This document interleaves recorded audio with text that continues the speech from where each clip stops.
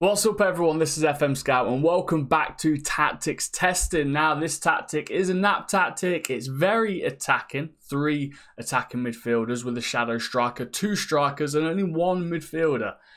Well, it actually did pretty well. Stay tuned for the video, guys.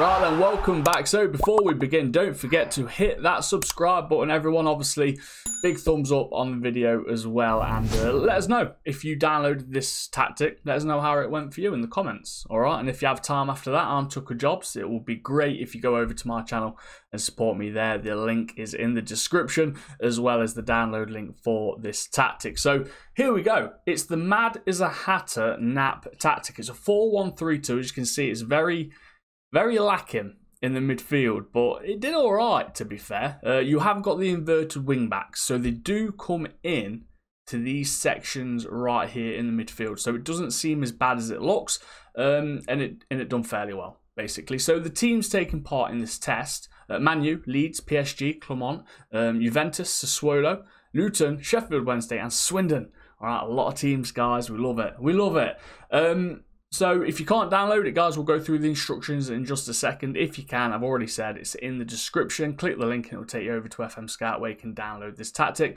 But let's get through with the instructions. All right, advance forward left, advance forward right, winger left, winger right, shadow striker, deep line playmaker, inverted wing back left, inverted wing back right, ball playing defender left, ball playing defender right. And the sweeper keeper, set piece instructions: corners, defending right and left, and attacking left and right. And it's the Beowulf 4-4-2 system, guys. So it's the corner aiming for the near post. Free kicks, defending right and left, and attacking left and right. And then small chance of shot, attacking right and left, wide, left and right.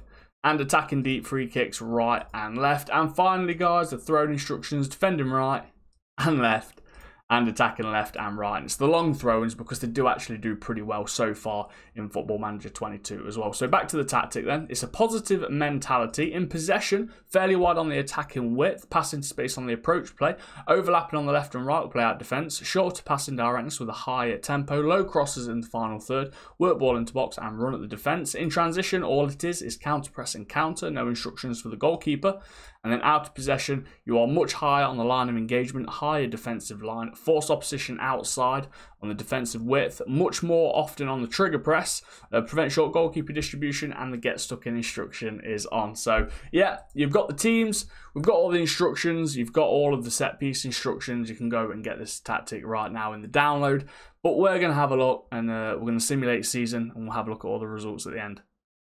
So here we are, end of the season now, everybody. So as you can see, Manchester United and Leeds were the teams being tested, and they did fairly well. Obviously, Man U did, only lost twice, won the league by 8 points, all right, 96 points, Liverpool on 88, and came first, all right. Leeds, not quite underdogs, mid-ish table team, and they came 5th. All right, so close as well to qualifying for Champions League. 4 points there, just behind Arsenal.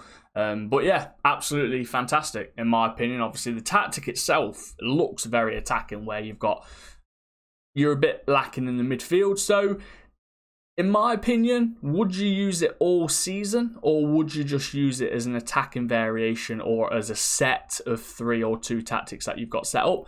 I would probably use it as an attacking set. All right, so obviously you're looking for a goal, you switch over to this tactic. Not something permanent. I know the test did well, but you've got to look at it in a realistic term, because obviously you might have a tactic that you think, yes, absolutely fantastic, is my standard. I've got a defensive one, now I want an attacking one. So this might be pretty good for your attacking version.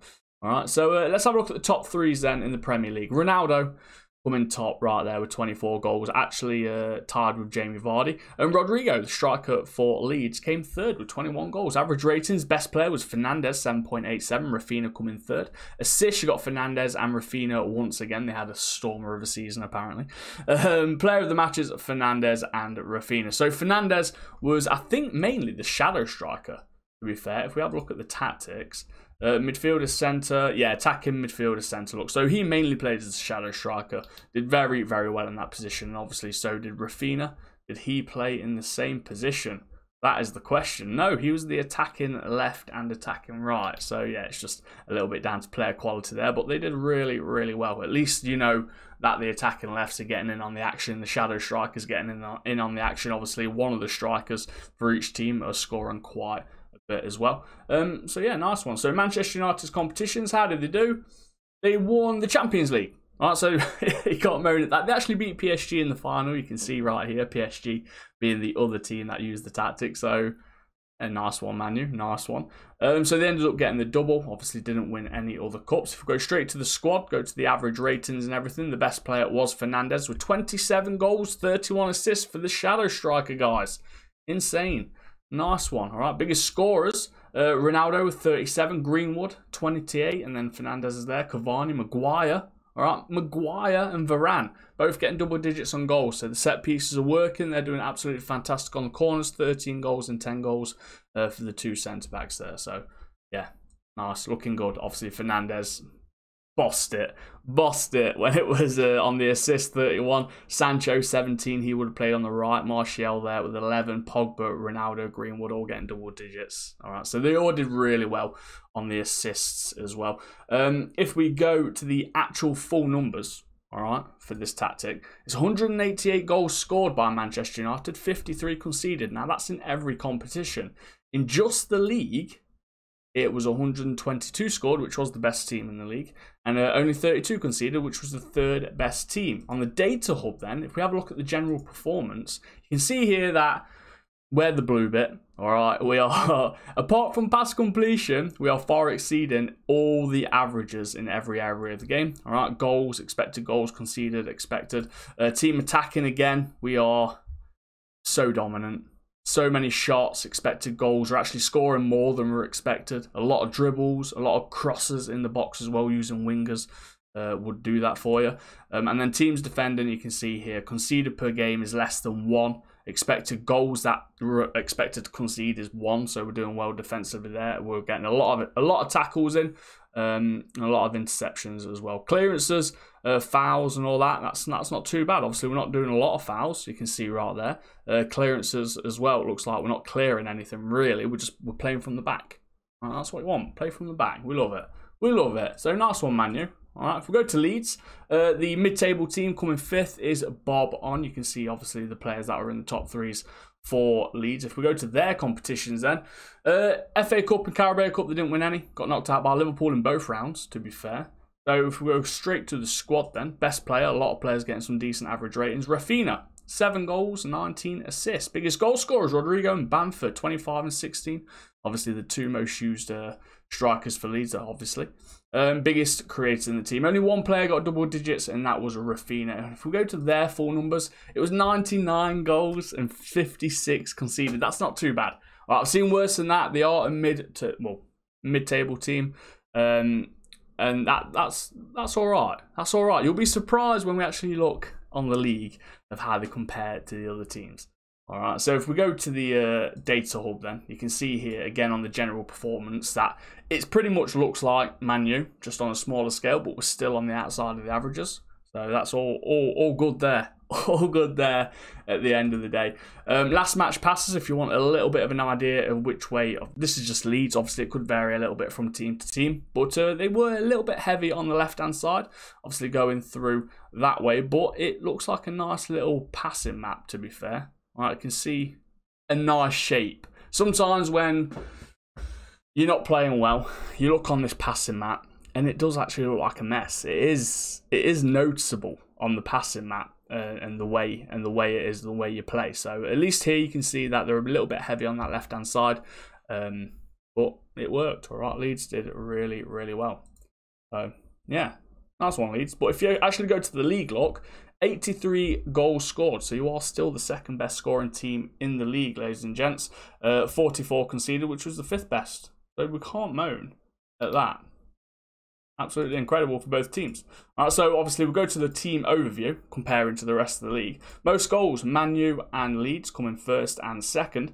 Most points, obviously that's the league. Most shots for Man U there, Leeds coming 4th as well. Possession, Knap tactics sometimes can lack a little bit of possession and best pass completion there, so you don't tend to see them. Dribbles made, Man U, Leeds there, 3rd and 4th, and fewest conceded. Man U coming 3rd and 5th for Leeds. Most clean sheets, Man U, and again, Leeds coming joint 5th. So yeah, pretty good. Pretty good. Let's go to France, PSG and Clermont. All right, they again, top team, elite team is PSG. We use PSG so we can see the big numbers of what the tactic is actually capable of when you've got a very, very good team. Clermont, all right, they are the underdogs in this league, predicted relegation. They came 4th. They came 4th. PSG, yes, they came 1st. They always will come 1st, like we said. We like to see the big numbers.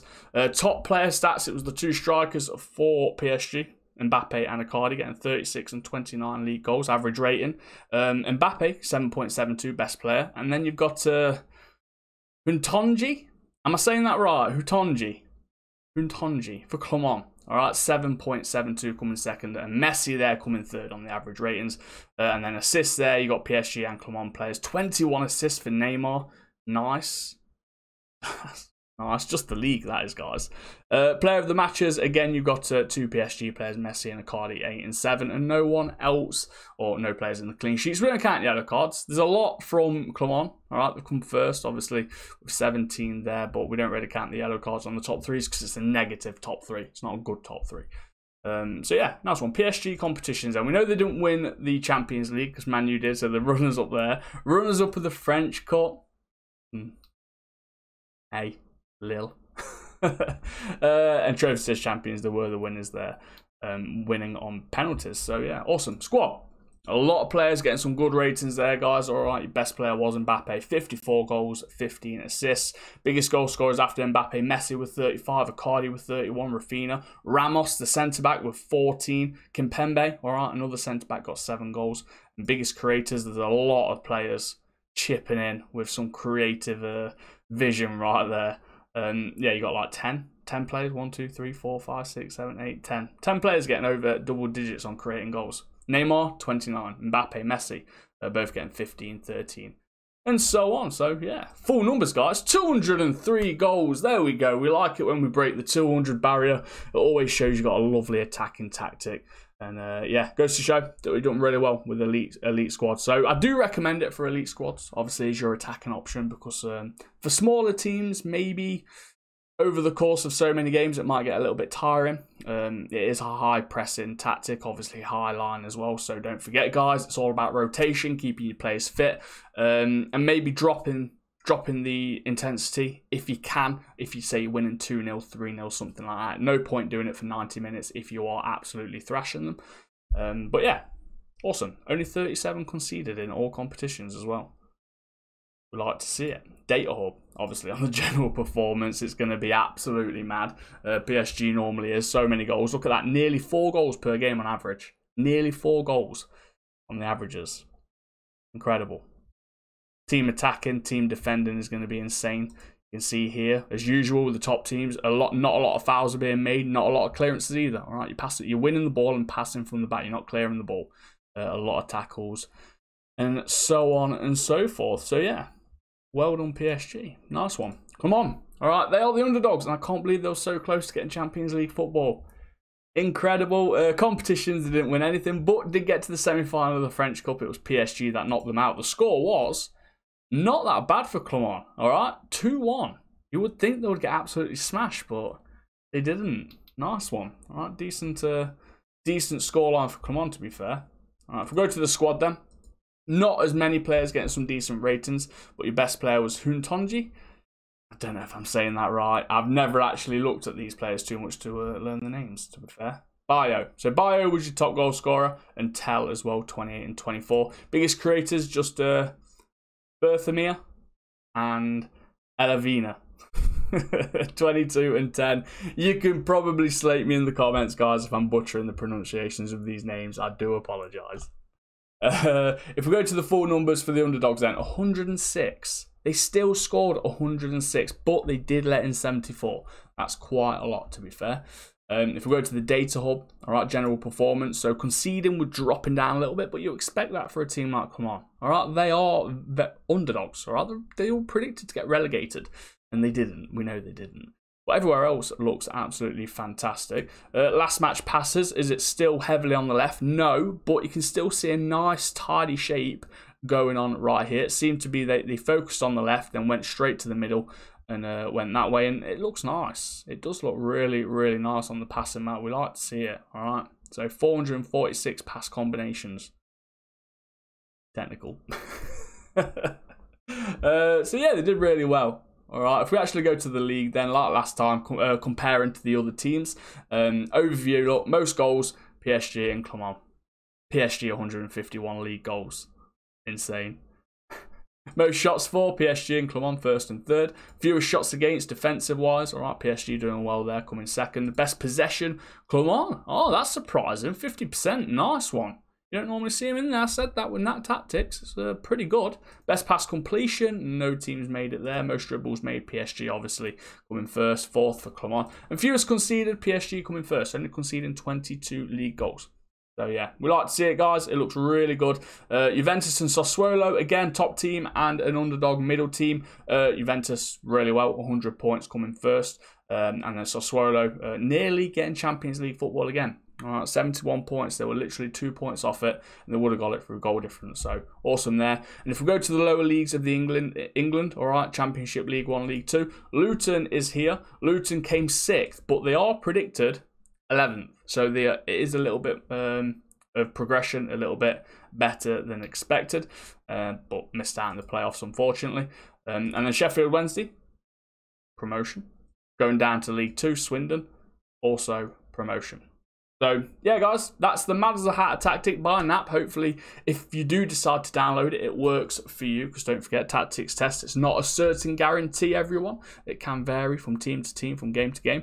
But this just shows roughly what you could expect from it. But it's really attacking, really good. And as a knap tactic, it's pretty standard. All right, it did really well with all teams involved. So yeah, hopefully it works for you. Good luck in your games, guys. This is FM Scout. I'm Tooka Jobs. Hopefully you subscribe. Hopefully you visit my channel, and we'll see you in the future. See you later. Bye.